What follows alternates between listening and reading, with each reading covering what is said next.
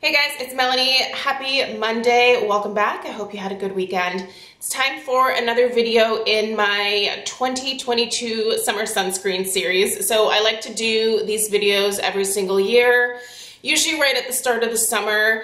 And I go through and I test different SPFs and see how they work with my very oily skin type. I am 43 years old.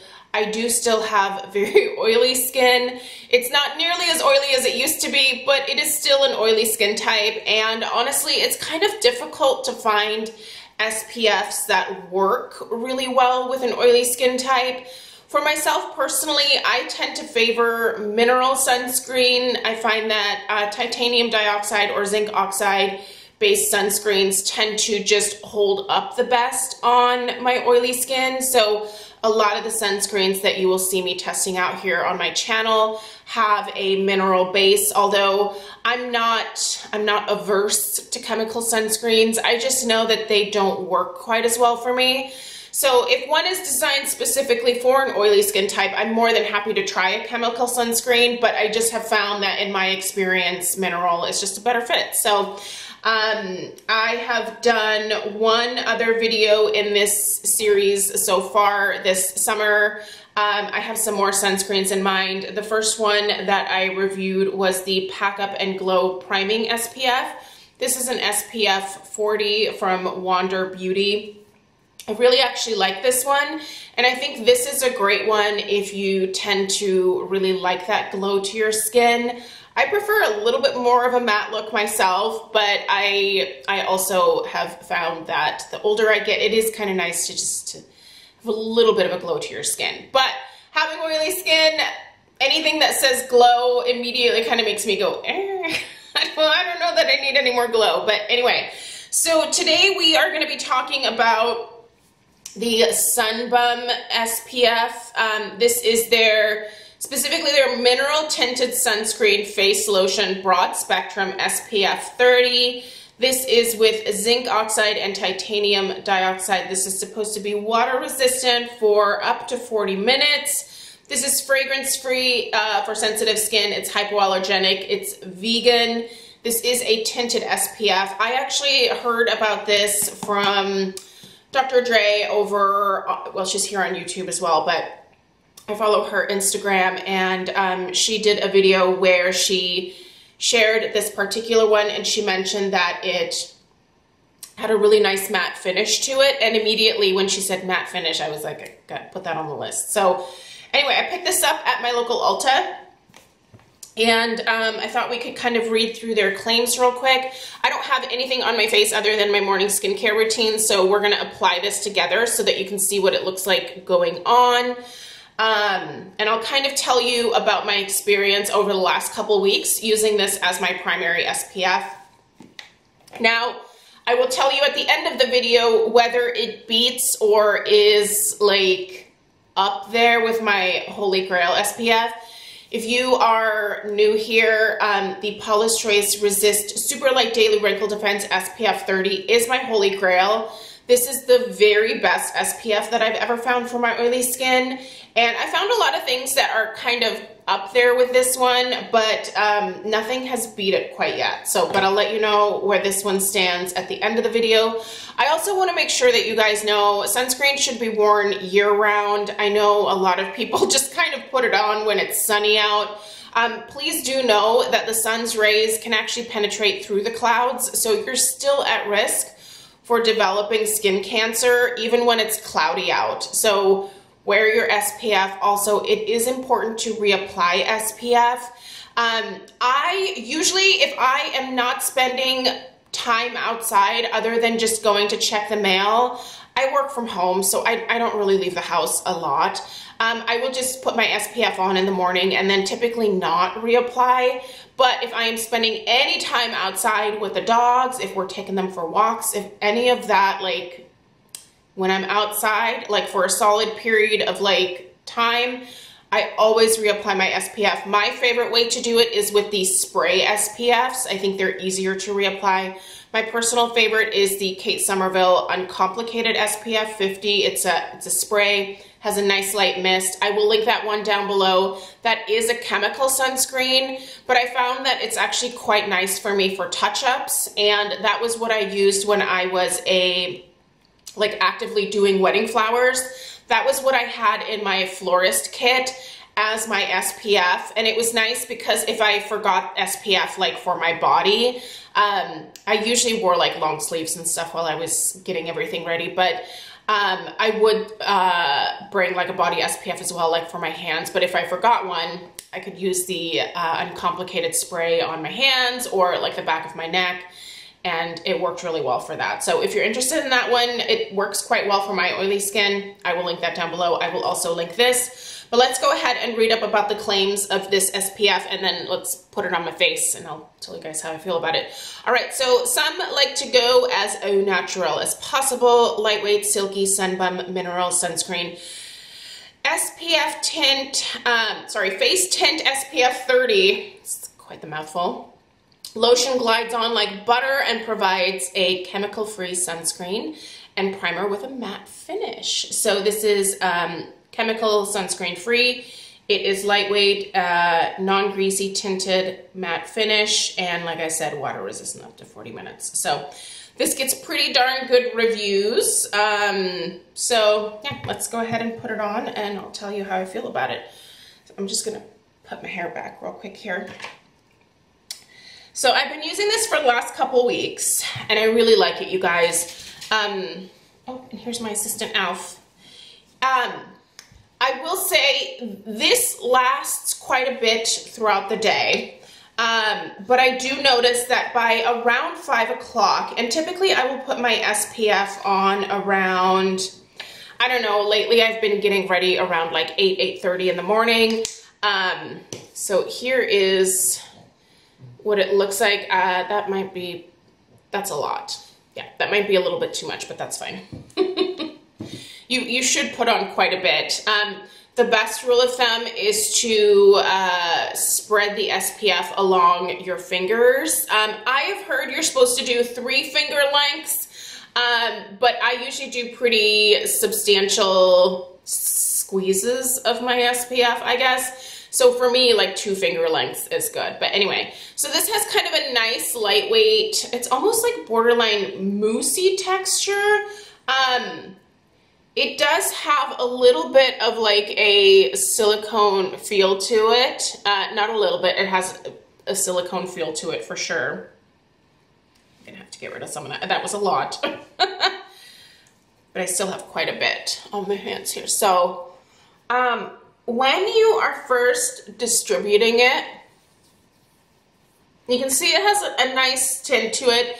When I first saw the tint, I was like, oh, that's gonna be way too like kind of orangey looking on me. It's really not, and it doesn't oxidize either, so that's nice. It does have that slip to it, so if you don't like the feel of a like slick, or it's silicone, it's like that silicone feeling, right? That smooth silicone feeling. If you don't like that, you're probably not gonna like the feel of this SPF. But I find that these particular SPFs do a little bit better with oily skin. That being said though, the Australian Gold SPF 50, that one has a silicone feel to it as well. I cannot wear that one. I get constant questions from you guys about that particular SPF. I can't do it because it slides off my face. I'm not sure what the deal is with that one, but it really does. And you can see I'm putting this one across my eyes. I don't have any issues with this one. With this one stinging my eyes or irritating them in any kind of way. So yeah, it's pretty easy to like rub this in. It has worked well with my skincare. I don't have any pilling or anything. Because of that silicone texture, this does actually work quite well at kind of filling in your pores a little bit. So this one does give me a really smooth look to my skin. It does take a few minutes to like settle and kind of dry down into the skin. By the way, I use SPFs that are not tinted, like this MD Solar Sciences one, this SPF 50 here. This is what I would use like on my neck or and on my ears. I don't use tinted SPFs on my neck just because I don't like how SPFs can, if they're tinted, can rub off on your clothing. I just don't want to deal with that. So I already put that Solar Sciences one on my neck today. So that's why I'm not bringing this down. I don't want you guys to think that I'm not protecting my neck. You got to do the whole thing, guys. Do the whole thing. Anything that is really exposed, you need to put SPF on. Okay, so this is what it looks like after I rub it in. I will say this one does mute out my brows quite a bit. I get a lot of questions about my brows, you guys. These are micro shaded on my face. They're permanent. But I do put SPF over top because, you know, you should do that with all of your tattoos. It just protects them from fading. So I've always done that. And then I put just a little bit of brow powder over top once I'm all done with my makeup. But yeah, so this is what the finish looks like on my skin. Again, it's really smooth. Definitely fills in my pores. This does not feel sticky, but like I said, it does have that slick kind of texture to it at first. It takes about, I would say, 15 minutes for this one to really settle into my skin. This is not one that I can go in with my powder foundation immediately after. It's not dry enough unless you wait about 15 minutes. So it does tend to want to catch a lot of powder if you don't wait long enough. So just make sure that this is like fully settled into your skin. I start to get shiny around, I would say, like 4 o'clock in the afternoon. So I'll usually have to do just a quick blot. And then again, if I need to reapply SPF, I would use the Kate Somerville. And yeah, hold on one second, guys. Sorry about that. I'm having some allergy issues, and that was a coughing attack. Didn't want to make you guys sit through that. Anyway, so yeah, in conclusion, this has not made me break out. I feel like it's a pretty good fit for my oily skin type. Is it the best? No.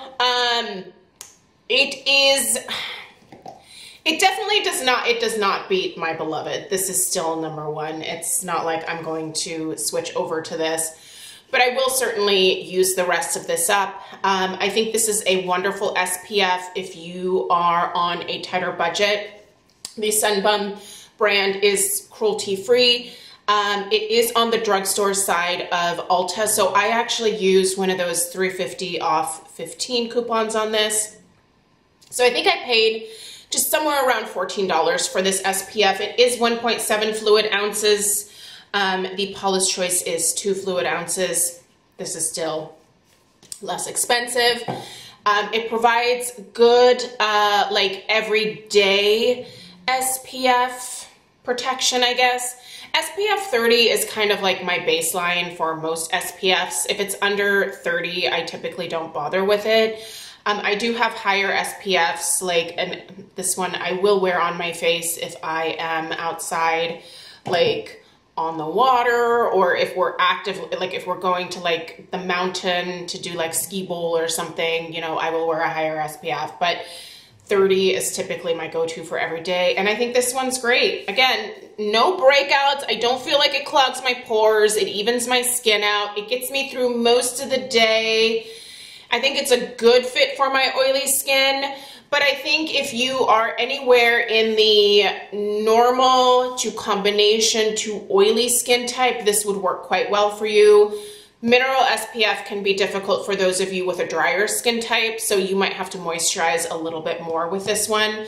I don't find it drying, but then again, I wouldn't really probably notice that a whole lot with my oilier skin type. So, but I really like how this evens my skin out. I like how it pairs with my makeup. I like that it gets me through most of the day. And I think the texture of it is nice, but it's definitely slightly slick feeling. So just make sure you're okay with that silicone texture with this one, because that is definitely one of the first things that you will notice. But overall, I give it 2 thumbs up. I think it's a great SPF to try if you're in the market for a new one. It's a great drugstore option and pretty affordable with that coupon, making it under $15. I think that's a great choice for just an everyday SPF. Sun Bum offers lots of different SPF for the body. I think they have a couple different options for the face as well. This one I thought would be the best fit for my oily skin, and I'm glad I tried it. So let me know if you have any questions. I will link this in the description box down below. Let me know what your favorite SPF is for your skin type, and give this video a thumbs up if you found it helpful. Subscribe if you're new. I'll see you in the next one. Take care. Toodaloo.